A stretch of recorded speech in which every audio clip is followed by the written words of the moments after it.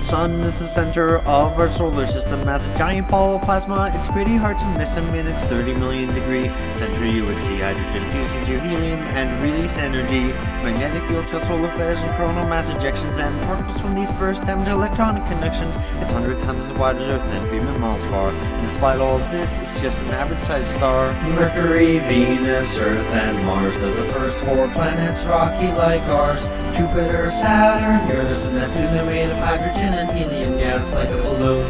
Mercury is the closest planet to the Sun, and as such it takes the least time to run around its orbit. Its year is only 88 Earth days, and the solar wind means that little gas stays on its rocky surface, barren and full of craters. With no atmosphere, its temperature wavers from 800 Fahrenheit to -300 at night, but there is still some ice in craters away from the light. Mercury, Venus, Earth, and Mars, they're the first 4 planets, rocky like ours. Jupiter, Saturn, Uranus, and Neptune, they're made of hydrogen and helium gas like a balloon.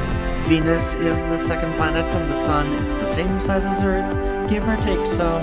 Venus is covered in a thick layer of clouds made of carbon dioxide, which in effect shrouds the planet from losing heat like a giant blanket, so it's 900 degrees due to the greenhouse effect. It's covered with volcanoes and is shaped by their powers. The only probes that ever landed died within 2 hours. Mercury, Venus, Earth, and Mars, they're the first 4 planets, rocky like ours. Jupiter, Saturn, Uranus, and Neptune, they're made of hydrogen and helium gas like a balloon. The Earth is the 3rd planet from the Sun. I got a feeling you're familiar with this one. It's the only planet known to have had life in its history, though just how life started is still a bit of a mystery. 4 billion years ago, 2 protoplanets collided, and our moon was formed when collision debris united Earth in the Goldilocks zone, not too hot nor too cold for liquid water to exist and life as we know it to take hold. Mercury, Venus, Earth, and Mars, they're the first 4 planets, rocky like ours. Jupiter, Saturn, Uranus, and Neptune, they're made of hydrogen and helium gas like a balloon. Mars is the 4th planet from the Sun, and it's the place where our voyage to other planets has begun. The surface is covered with red iron oxide, much atmosphere is blown away with no magnetic field inside.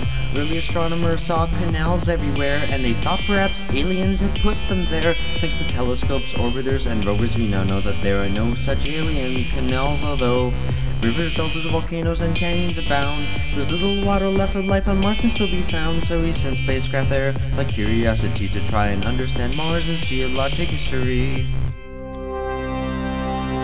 Between the inner planets and outer planets, there are billions of asteroids orbiting in a belt around our stars. Sometimes they are knocked out of their stable orbit, and a few might collide with Earth if they don't avoid it. Why the belt? Well, it has to do with Jupiter, you see. It pulls on the belt with its massive gravity, preventing asteroids from forming into another planet. But don't worry, a big one can't hit Earth soon, or can it?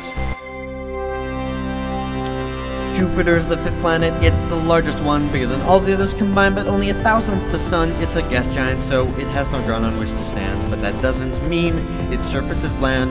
The Great Red Spot is a giant cyclone on its surface. It's centuries old and huge, bigger than the Earth is. There are 4 moons that with binoculars you can see. Discovered in 1610 by Galileo Galilei. Io has volcanoes heated by the friction of its tide, and Europa is covered in ice with an ocean inside. Ganymede is the largest moon we know exists, and Callisto is covered in craters from the asteroids it hits. Mercury, Venus, Earth, and Mars, they're the first 4 planets, rocky like ours. Jupiter, Saturn, Uranus, and Neptune, they're made of hydrogen and helium gas like a balloon. Saturn is the 6th planet from the Sun. In terms of beauty, I'd say its rings have clearly won. They're made of bits of ice and rock orbiting through the void, and they may have been formed when a moon was destroyed.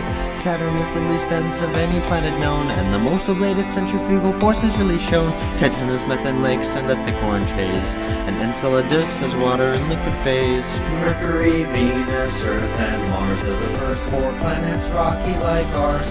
Jupiter, Saturn, Uranus, and Neptune, they're made of hydrogen and helium gas like a balloon. Uranus is the 7th planet from the Sun, and dirty jokes about its name are deserving of shun. Not much is known about Uranus or its brother Neptune, because Voyager 2 is the only craft to ever go to them.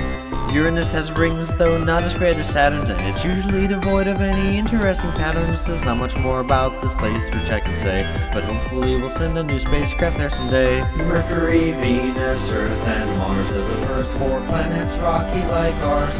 Jupiter, Saturn, Uranus, and Neptune, they're made of hydrogen and helium gas like a balloon. Neptune is the 8th and final planet from our star. The sun's 0.1% is bright because it is so far. It's similar to Uranus in mass, size, and composition, and Uranus's orbit predicted its position. You may have noticed Neptune is a bright blue. The methane in its atmosphere gives Neptune its hue. It's the windiest with 1,000-mile-per-hour gusts, and Triton's liquid nitrogen spewing from its crust. Mercury, Venus, Earth, and Mars are the first 4 planets, rocky like ours. Jupiter, Saturn, Uranus, and Neptune are made of hydrogen and helium gas like a balloon. The 9th planet was Pluto, but it's a planet no more because it's too small. It's a dwarf planet, but this topic sore. The planets orbit close to a plane, but Pluto does not, and more dwarf planets were found. That's what got this topic hot. Pluto's big moon Charon is Pluto's little brother, so big that Pluto and Charon orbit one another. Beyond the Kuiper belt is the Oort cloud, and that's where debris from our star's formation can be found.